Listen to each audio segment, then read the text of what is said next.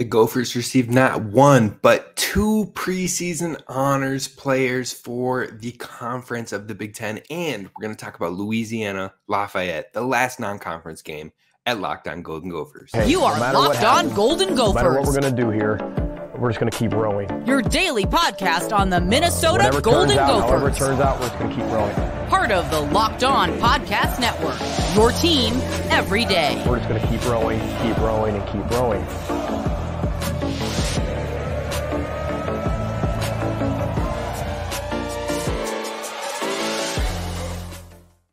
You are listening to Locked On Golden Gophers, part of the Locked On Podcast Network, your team every day. My name's Kane Rob, host of the podcast, former collegiate football video coordinator and recruiting assistant, here to talk Golden Gophers with you each and every day of the week, Monday through Friday.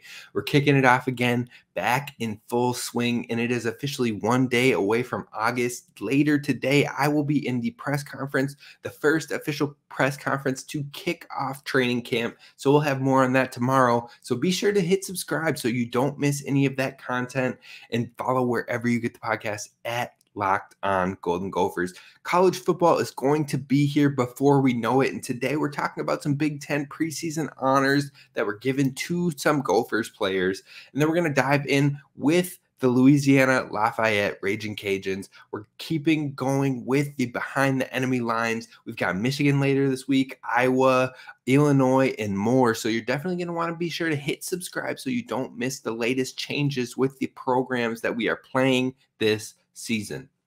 Now let's talk about some of these Big Ten preseason honors.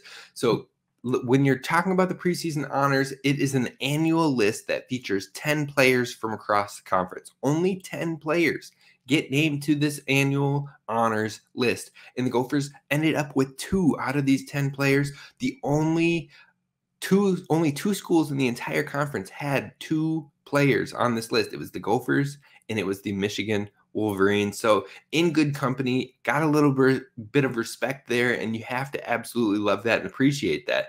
Now, there are 5 players listed from each division, 5 from the East, 5 from the West, and it's voted on by media members. Now, when you're looking at the West, you've got Brevin Spann-Ford listed tight end from the Gophers, Tyler Nubin listed safety from the Gophers, and then you've got Jerzon Newton, who is a defensive lineman from Illinois, seen as possibly the best player not only in the Big Ten Conference on defense, but potentially in the entire country.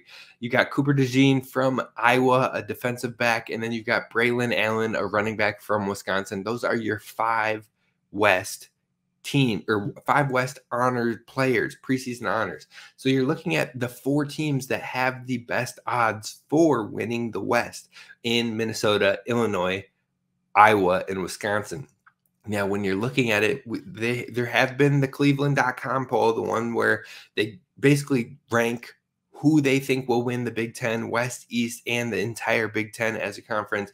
Wisconsin was picked by the most media members this year to win the West, only 1 point ahead of Iowa. So those 2 are kind of at the tip top for the West. And then Minnesota finished 3rd and Illinois 4th. So like I said, representatives from the top 4 teams in the West. Then you flip to the East. You've got Talia Tungavailoa from Maryland. You've got Blake Corum, running back from Michigan. You've got J.J. McCarthy, quarterback from Michigan. Marvin Harrison Jr., wide receiver from Ohio State. And Olu Fashanu, an offensive lineman from Penn State. So no defensive players on the East side when it comes to the preseason honors. Whereas on the West side, we've got 3 defensive players in Tyler Nubin, Jerzon Newton, and Cooper DeJean. Now, honestly, Minnesota shows well, but every single player on this list, every single one of them, all 10 players listed in these preseason honors, could very likely hear their names on the first 2 days of the draft in this upcoming NFL 2024 draft. We're talking first, second, and third round capable caliber picks on every single one of these 10 players. Every single one of them. So that's a lot of top-end talent in the Big Ten Conference. A lot of respect shown across all of these players, but 2 from Minnesota, 2 from Michigan. You got to feel a little bit of love there. Usually we'd have 1 or none on this list just because people like to overlook the Gophers program, but maybe this is a change in the times, or it's just an anomaly. We'll find out as we continue to see these lists over the next coming off seasons. But overall, I think it was very much earned by Brevin Spann-Ford and by Tyler Nubin. Now, we had Max Chadwick from PFF on the show last week, and he gave you some unbiased insight. Now, I've been telling you for weeks, for months, almost for a full year now, that Brevin Spann-Ford is the truth. He's going to be an NFL guy and that he is one of the best tight ends in the country. I said he is absolutely a top 5 tight end in this class. I would put him top 3, but a lot of people maybe took that for granted. A lot of people were like, okay, well, you're a Gophers host, so you're going to put him up there, obviously. No. That is truly how talented this dude is. On top of that, Max Chadwick over at PFF said he's possibly the best all-around tight end in the entire country. Now, the tight end position is unique because they have more and more opportunities as receiving options and getting involved in the pass game. And when you're looking at the best receiving tight end in the league, you're probably looking at Brock Bowers, who might be a generational talent in that capacity. But when you're adding in the other duties that the tight end gets in run blocking and being able to hold their own in the blocking game, that's where Brevin brings it to the next level. Now, Max Chadwick called him the best tight end in the Big Ten, and he doesn't believe it's particularly close. But then on top of that, he called him a top 3 tight end in the nation. It wasn't just Max Chadwick. It wasn't just me, but you've also got Adam Brenneman, who is a former Big Ten player. He is now a media member, does interviews with players all across the country, and he has Brevin Spann-Ford also listed as his best tight end in the Big Ten Conference. And he played in the Big Ten Conference. He is an alum of Penn State. He set his bias aside, gave a scan of the landscape, and was like, you know what? Brevin Spann-Ford is that dude. He's got Cade Stover at number 2. He's got Colston Loveland at number 3. And then he comes in with his hometown guy over at Penn State coming in at number 4. So he shows love where credit where credit is due, shows love out there. So Brevin Spann-Ford is definitely starting to get more and more love nationally across the country from media members all over. Then you flip over to Tyler Nubin. And Tyler Nubin, as we've talked about, is destined for big things this season. His production has ticked up every single season that he's played for the Gophers. Every single one, his production has continued to increase in the tackles department, in the interceptions department, forcing turnovers. Tyler Nubin is an aggressive player, a high-energy player, an IQ player, and I believe he is going to have a lot of very interested suitors in the NFL. Now, he finds himself going in some very early first-round mocks for the 2024 draft. But on top of that, you've got Phil Steele, who consistently puts out the College Football Magazine. He's on his 29th issue, and he's got him listed as the number 1 free safety in the entire country. So Tyler Nubin, Brevin Spann-Ford, both of them get some much credit where credit is due, but they get some love over on the preseason honors list. The top end talent for Minnesota is there. We've seen that. We've talked about that, and they're starting to get some love across the country. But we're hoping that they can shock the world as the younger talent steps into their own, takes over, and replaces some big departures in Mo Ibrahim, Tanner Morgan, John Michael Schmitz, and many others, Jordan Howden, Terrell Smith. I can keep going on and on. Lots of departures from this Gophers program, but there are a lot of young players waiting in the wings that have some rotational experience that might be ready and should be ready to take the leap and keep the Gophers name in the conversation when it comes to contention in the West. Now, what we're going to do next is we are going to continue on with our Behind the Enemy Lines. We're talking about all the changes with our opponents on this 2023 schedule. Every single show, we are doing a new opponent, and today is the last of our non-conference opponents in Louisiana Lafayette. And the more I dove into this one, the more the Gophers have no excuse to drop it. I'll tell you exactly why coming up next. First, I want to talk to you about our friends over at eBay Motors. eBay Motors has you covered when it comes to finding the right parts for your vehicle, because like every championship team, you have to make sure you have the perfect fit in every player. Well, it's the same thing when it comes to your vehicle. Every part needs to fit just right. And at eBay Motors, they have over 122 million parts to choose from to get you back in the game. That's like, if you look at the transfer portal, that's like 10 times the options when it comes to 122 million parts. And you can be rest assured that the parts that you need, you can look on there and know that they will fit your vehicle guaranteed, because they have an opportunity with the eBay Guaranteed Fit where you can add your car to your garage and then look for the green check mark next to the parts. And if it has that green check mark, it's guaranteed to fit or your money back. So you can rest assured knowing that you're going to have it covered or you will get that money back. I absolutely love it. And you're going to want to get over to ebaymotors.com to get the right prices, the right fit, and the right parts. eBay Guaranteed Fit is only for U.S. customers. Eligible items only. Exclusions may apply. All right, Gophers fans, thank you so much for listening to Locked On Golden Gophers and making us your first listen when it comes to Gophers daily sports. And a shout out to the everydayers out there. I appreciate the comments that I see over on YouTube and getting active and interactive. And you like, if it seems like the feedback for these videos for the opponent breakdowns is appreciated. I'm guessing that as we get into more Big Ten opponents, we're going to see more and more of the opposing fans in there, and I'm here for it. So get in there and defend your Gophers as we go. Get in there and, ask questions. If there's any insights you're looking for, drop them in the comments below. If there's any things you want covered here at Locked On Golden Gophers, this show is for you. This is for those fans who are rowing out there. So drop the comments or questions in the comments below, and I will be sure to get to those. But let's talk about Louisiana Lafayette and why the Gophers should have no excuses at all in having to win this game. First, we start with the head coach.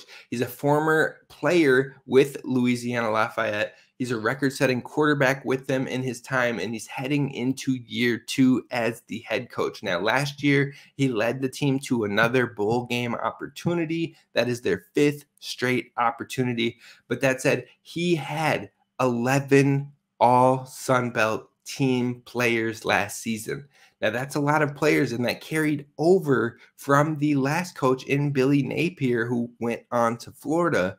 So how will it go as players from the past regime move on and players from the new regime start to step into their roles? Will this team remain a team that is continuously competitive and up there in an all-Sun Belt conference team? Or will it start to fall and things start to fall apart? Now, the Louisiana Ragin Cajuns had the top-ranked class in 2023 in the Sun Belt, so that's a promising thing.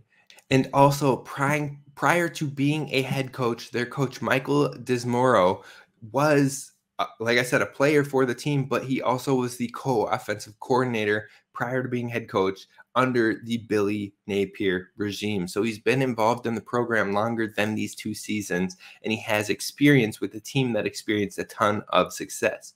You move on to the offensive coordinator, and you're looking at a guy named Tim Legger. On top of that, he is in his 2nd season as offensive coordinator, similar to Dismoro. Now, he's in his 2nd season as offensive coordinator, but he's in his 6th season with the program. So he has also been in here and experiencing the regime prior. So they have some carryover experience, which probably helped lead them back to a bowl game. But they did go 6-7 on the year, so it wasn't as successful as what we're used to seeing from the Ragin Cajuns.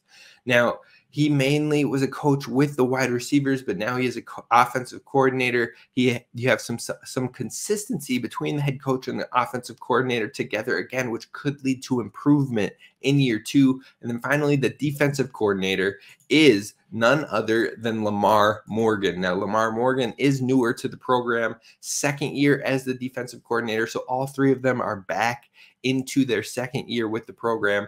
Now, Lamar Morgan was a former player for the Louisiana Ragin Cajuns as well, and his defense in year 1 ranked in the top half of the Sun Belt Conference in total defense, and the team recorded 15 interceptions, which ranked nationally 14th in the nation. But when you're talking about Lamar Morgan's experience prior to the Ragin Cajuns, he was a coach at Vanderbilt in 2021. Now, when we're looking at the last 3 years with the Ragin Cajuns, we're looking at last year with this coaching crew where they went 6-7 on the year, made it to a bowl game versus Houston, but lost by a single score, 23-16. Then you move to 2021, 2020, and 2019, all in the Billy Napier regime. 2021, the team was 13-1. 2020, they were 10-1. In 2019, they were 11-3. So this team has had a ton of success in its recent history, but last year was a big drop-off with the new coaching regime.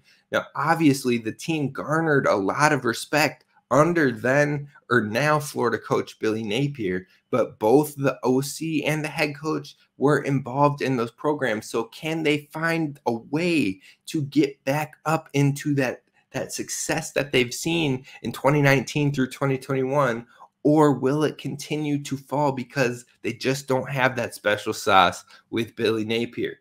Now, when you're looking at their record against Power 5 schools, even with those Napier years included, from 2019 to 2022, the Ragin Cajuns have gone 1-4 in their record with or versus Power 5 schools. They only won a game in 2020, the COVID year, against Iowa State. Otherwise, they've lost all of their other Power 5 opponents, including a loss to 2019 Mississippi State, 2021 Texas, and then Florida State blew them out last year in 2022, and then a single-score loss in a bowl game against Houston last year in 2022.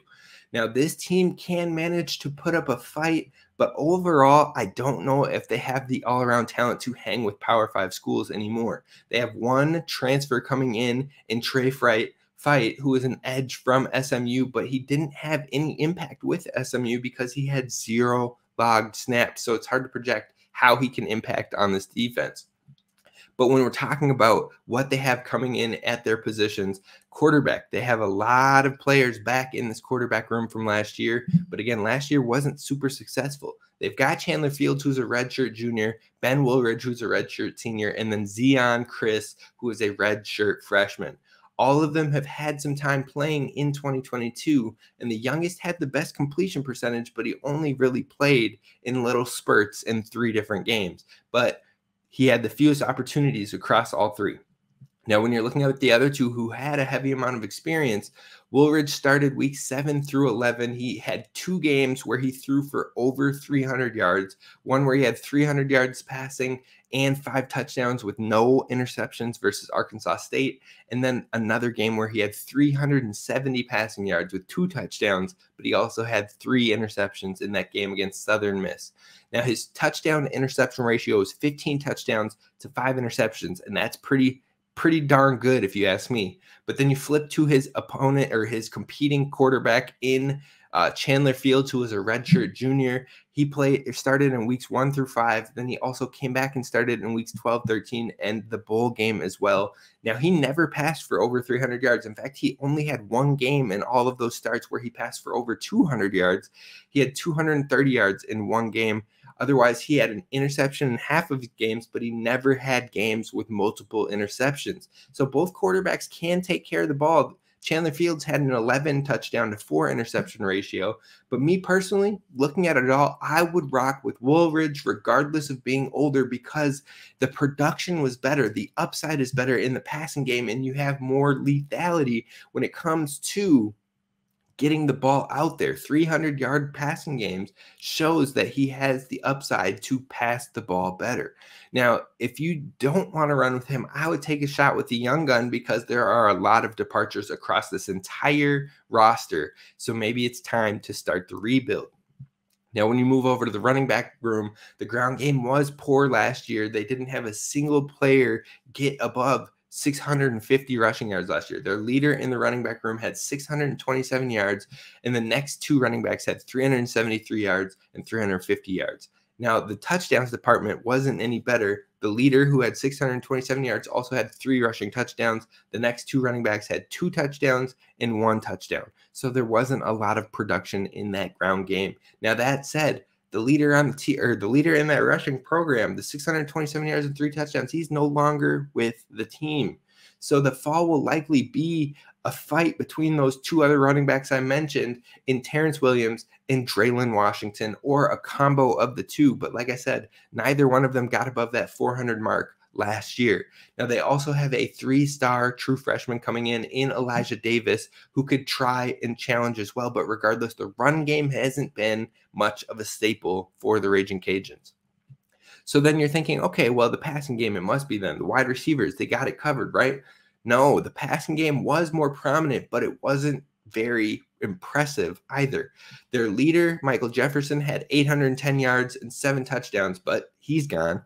Their number 2 wide receiver and John Stevens Jr. is also gone. And then the 2 other players that were high up in that roster for them was Rogers Jr. and Fleming, who both transferred to other schools. So their best returners are Peter LeBlanc and Jacob Bernard. Both are high or upperclassmen, juniors or seniors on this team, and neither one of them really inspire much confidence in that wide receivers room that are returning. They'll need a youth movement in this wide receivers room because they don't have a lot of explosion in their offensive weapons. So they have 5 wide receivers in this 2023 class coming in, and they're going to be crossing their fingers and holding their breath that some of those guys can show out and be immediate contributors from the jump. Now, their senior tight end, Neil Johnson, is back, and he was the second on the team in receiving yards with 296 receiving yards. So he'll likely be a weapon for them again. But again, that isn't a whole lot that jumps off the page in this pass catcher's room. Now, the offensive line, I didn't dive in too deep here because as I dove in across the rest of the roster, I was like, you know what? I don't know if it's going to matter. I really don't. That is how much this is shaken up for the Louisiana Ragin Cajuns. When we flip to the defense, they had a top 50 defense in the nation all around under a first-year defensive coordinator, but a lot of that could have been due to a ton of returning players coming back. They were 50th in the nation in total defense, 51st in the nation in run defense, 56th in the nation in pass defense, 37th in the nation in scoring defense, and 20th in the nation in turnovers gained. Now, the defense is what drove the success in 2022. Only 3 teams were able to score over 24 points on the Ragin Cajuns. That was Rice, that was Southern Miss, and that was Florida State in that blowout game that I mentioned. Now, the key defenders that are returning to this squad is few and far between. They lost both of their starting cornerbacks, both of their safeties, 2 linebackers, an interior defensive lineman, and an edge. They lost 8 full-time starters. 8 of them. You know, you only get 11. 8 of their full-time starters are gone. They lost 2 cornerbacks to the portal and Trey Amos, who headed to Alabama. Good on him. And then Cam Pedesclo, who headed to Tulane, who had an impressive season last year. Now, both of those were 2 of their top returning players in 2022 that decided not to return in 2023. But they do have 2 starters coming back in Sonny Hazard, who is a returning defensive lineman, and Jordan Lawson, who is a returning starter edge. They've also got a lot of players that worked into the rotation last year that will be back. They will be looked upon to step into those starter roles and not drop the ball. You're looking at Cortland Flowers, who is a DB. We're looking at Marson Narcissi, who's a defensive lineman, Casey Osai, who is a linebacker, Tyrese Skipper, and Tyrone Lewis Jr., who are both safeties. They all had a lot of opportunities, but they weren't to the caliber of all those starters they lost. So they're going to be looked upon to step in from their 200 or so snaps into those 700 snap roles that are leaving the program. Now, although they lost a ton of production defensively, they still have a number of players that have worked in a good chunk of snaps that could step up and keep the defense humming. I wouldn't underestimate the program. I don't tend to underestimate any programs, but this defense is everything towards their success. So we're going to wrap this show up talking about the strengths, the weaknesses, and the make or break for the Louisiana Lafayette Ragin Cajuns coming up next. All right, Gophers fans, so we're going to talk about a make or break when it comes to the Louisiana Lafayette. And look, the only thing that this team has, in my opinion, at any chance in being in the game versus the Gophers is that can the rotational guys on defense seamlessly fill the void from all the starters lost on defense? The defense held them in the games, but clearly not enough against the Power 5 opponents, seeing as they've gone 1-4 in the last 4 or 5 years. Now, offensively, I don't think this team can hang around with Minnesota or many Power 5 schools in general, if we're being honest. You've got some experience at the quarterback that can take care of the ball, but you don't really have any pass catchers. You don't really have any prominent running backs, and I just don't know if you can keep up. So you're thinking the only thing that can make you maybe help you in those games is the defense itself. Now, I don't want to get too overly confident because we know what happened with Bowling Green. We've seen the Gophers drop stupid games against non-conference opponents before, but this one does not feel like it would be the one. If I'm being 100% honest, this offense just cannot keep up. The defense is losing 8 full-time starters, and I think the make or break is if the defense takes any sort of tumble, then this likely won't be a bowl team in 2023. It likely won't. So if this defense can't step in and fill in for all those starters lost, it's a wrap in my opinion. Now, the strengths are that they have all of their main coaching back together for year 2 to further the progressions and the developments with their players. They also have a lot of experience in that quarterback room, but the upside might not be super prevalent. That said, they do tend to take care of the ball, so that is a strength. And then finally, the defense was strong last year and returned some rotational guys who are stepping into larger roles. So there is opportunity to be had. But when you're looking at the weaknesses, you lost 4 of their top 5 receivers. You have no real strength in the ground game, 0 true offensive firepower, and the defensive starters that have left the program could be irreplaceable. So that's kind of what it looks like for Louisiana Lafayette. I am not terribly scared of this team at all. I mean, I don't have to play him, so I really shouldn't be. But you get what I'm saying. This non-conference one is probably the one that should be chalked up as a W from the jump. The Gophers don't have any excuses on this one. Now, tomorrow we're going to get into Big Ten opponents. We've talked about Northwestern, but that's probably the least inspiring Big Ten opponent that we've talked about so far. Tomorrow, we cover Michigan, the top dogs in the conference. Do the Gophers have any chance against them? We'll dive into it tomorrow. I hope to see you there. Row the boat, Sky, you might go Gophers. And as always, don't forget to subscribe.